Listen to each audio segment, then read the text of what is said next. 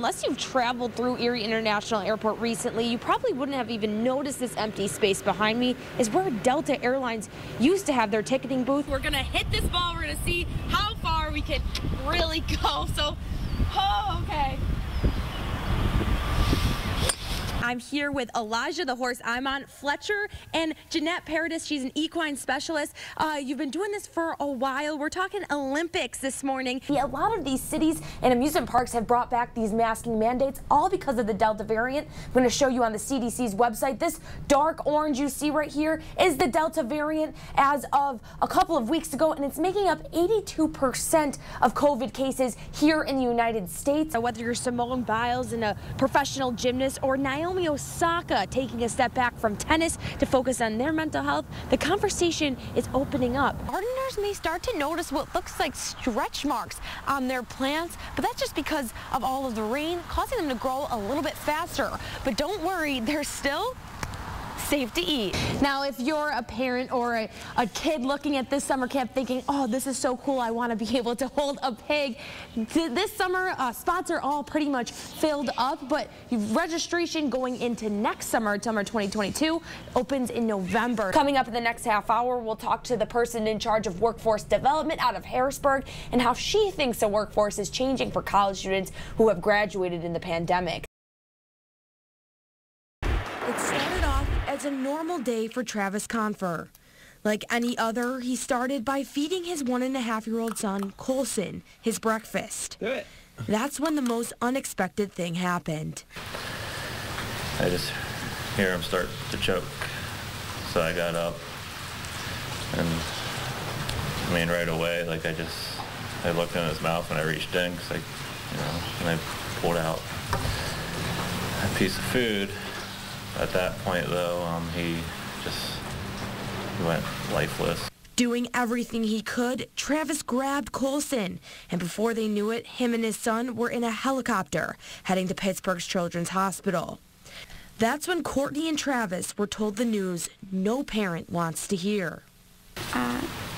With that complete loss of oxygen to his brain, it started to cause complete death to the brain cells. Colson's brain didn't receive oxygen for 30 minutes. And after receiving oxygen back in his brain, little Colson was in cardiac arrest for nearly an hour. On July 3rd, his parents were forced to bury their little boy. Now they're making it their mission to keep Colson's memory alive and send the message that this could happen to anyone. Parents that have been reaching out to us that, that have said that they, because of Colson's story, they've become more attentive in their own homes, have taken it upon themselves to educate themselves and prepare themselves for an incident like this. Colson's parents want to make sure that eventually life-saving devices that help in case of a choking emergency are in places where there are many children. We're trying to make airway clearing devices a necessity in high traffic areas for children, such as schools, daycares. And Courtney was saying that she's trying to make an impact, and here on Colson's crew's Facebook page, one woman commented after hearing this story that her grandson now sits when he's eating, and there's stories like this all over this Facebook page. Over 4,000 people follow their story, and they're just trying to get the word out any way that they can. This is what summer camp sounds like at Miracle Mountain Ranch in Spring Creek. Kids are running around, laughing and playing with one another. After this last year where many couldn't come and play with each other, Executive Director Matt Cox says him and his staff have noticed a shift in what kids talk to counselors about. I think we're seeing some things that maybe we haven't seen historically in what some of the kids are processing or working through.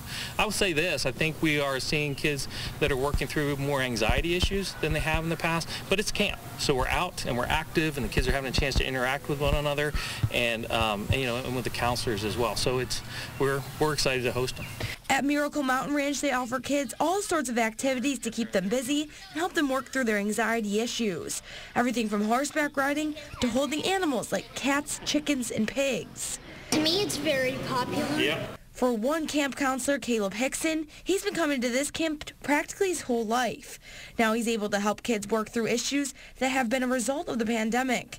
Hickson thinks this place is perfect for helping kids grow. But it's really cool to see the amount of growth that kids can get in a new environment. And for Cox, he's noticed the campers just need somebody to talk to.